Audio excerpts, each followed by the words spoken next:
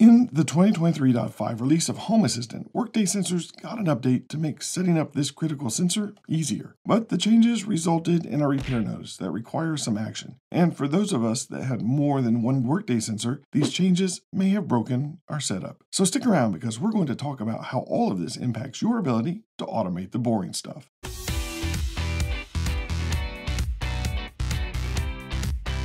Each Home Assistant release brings changes meant to lower the barrier of entry for new users. Unfortunately, that sometimes breaks things for those of us that have been using Home Assistant for a while now. Thankfully, most of the time, those breaking changes are just merely inconveniences, not something that actually breaks functionality. For the recent changes to the Workday Sensor, most of us are going to get that inconvenience part. For some of us, though, this broke our automations. So let's talk about the Workday Sensor. According to the Workday integration page, only 4.6% of us are using this sensor. But I think this is one of those critical bits of context that can make our automations smarter, especially if you're like me and have different schedules based on whether it's a workday or not. I don't know about you, but I like to sleep in when I don't have work on the schedule. And the Workday sensor can help your smart home be aware of that context. This integration creates a binary sensor that uses your country and region along with the days of the week and your holidays in your local country to determine whether or not the current day is a work day. It comes in handy as a condition in automations where you want to apply that context to a limit when an automation would run based on whether or not it's a workday or not. And of course, in full Home Assistant fashion, it's completely customizable. Prior to the 2023.5 release, you had to create these sensors by editing your YAML configuration files directly. But as of 2023.5, that setup has migrated to the integration flow. First up, I just want to apologize real quick because in this video you're going to see a couple of different themes or colors on my screen. Some of this was recorded a month ago and I was still using my dark theme, but after some feedback and some previous videos, I've moved to this lighter one. And I had to re-record this part of it, so that's why you're going to see two different themes. Hopefully it doesn't cause too big of an issue, but just know going forward that everything is going to be in this lighter theme. Anyway, back to the topic of this video, which is adding a Workday sensor from the integration panel. Here we are in the integration panel, and we're just going to go down here and hit this add integration at the bottom, and then we can just search for Workday.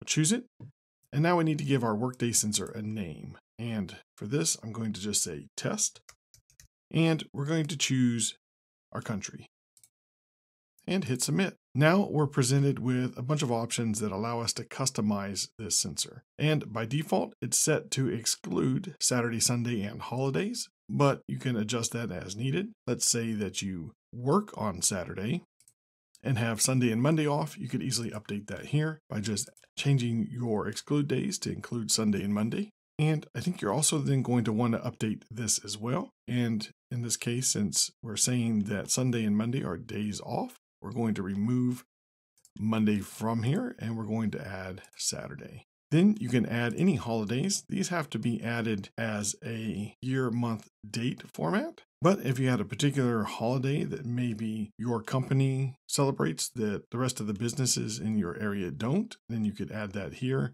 And just for an example, we'll add Rex Manning Day, which is April 8th. Now, I'm not real sure yet how this handles yearly occurrences of this date because we did have to specify a year, which makes me think this is only going to work for this particular instance in 2023. So you may have to play around with that. And of course, you can remove holidays as well. And I would suggest using the year, month, date here as well. It does say you can use partial name, but so far in at least my test, that has not worked so well. And subdivision of country, this is where you could add your state or province, depending on where you live. It's not needed, but if you want a little bit finer detail, you could always add that in here. Then after that, we can hit submit. And if everything's good, you'll get the success message right here. Although there is an issue in which this may not work, which we will talk about in just a bit.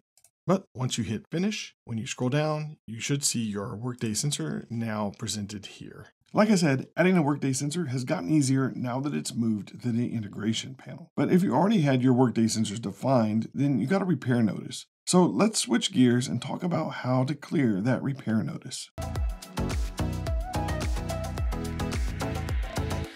If you use the Workday sensor in your Home Assistant setup, you may see a repair in your systems or repair menu, telling you that the Workday YAML configuration has been removed.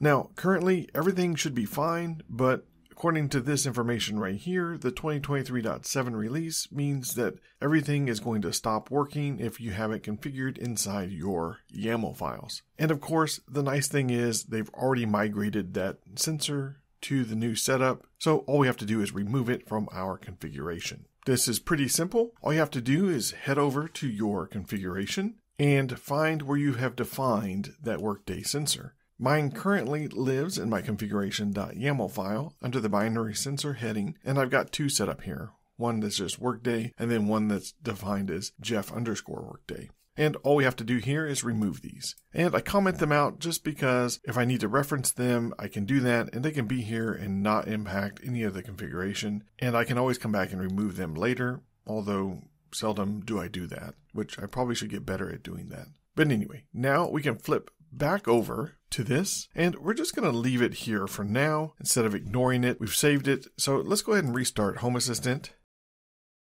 and we'll see what happens. And there we go, Home Assistant has started.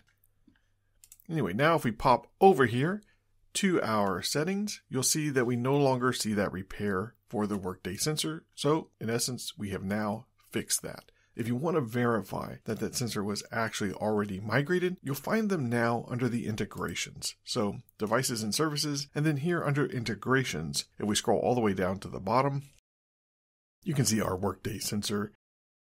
I'm not sure if you caught the major issue that some of us might have with this update during that repair process, but if you noticed, I had two Workday sensors defined in my YAML configuration, and only one of them migrated. So let's focus on what's happening here and what it may mean for you.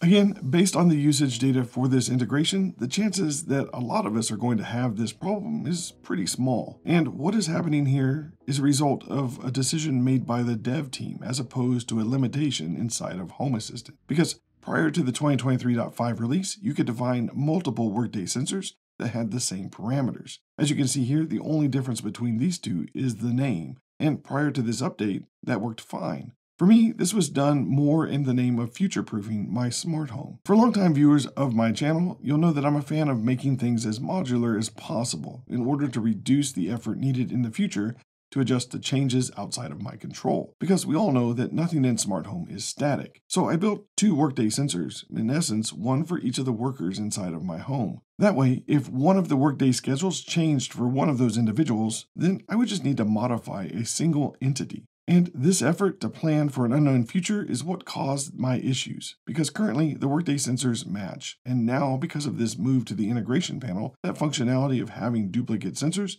was removed. As long as your Workday sensors are different in more than just their name, you're good. But based on my decisions with the dev that made this change, they didn't see any reason why people would need duplicates of the same sensor. So the integration was updated to only allow Workday sensors that are defined with different parameters. So going forward, you'll no longer be able to have Workday sensors that are the same, yet named different. Granted, this isn't a big deal, and the offered solution was to simply make a sensor different by adding an arbitrary holiday. But that also may break things based on your setup. Again, in the grand scheme of things, not really that big of a deal, but I think it's important to understand what's going on here, especially if you're one of those like me that had multiple Workday sensors prior to this update. There was one other issue that was a bug in that 2023.5 release related to the Workday sensor, and that is when you tried to add a Workday sensor that matches one that already exists, you should get a message that tells you that it was a duplicate and that it wasn't added. Instead, you just got a blank message window.